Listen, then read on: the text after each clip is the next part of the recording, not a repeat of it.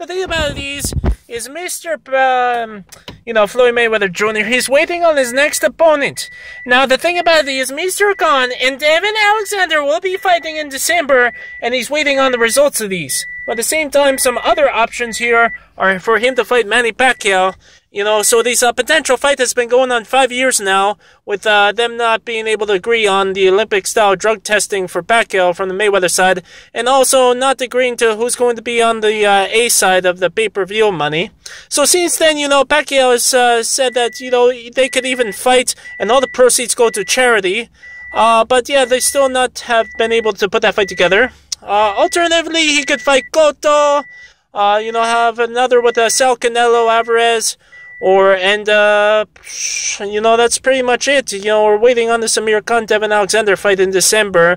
But until then, he will not make a move, it seems like.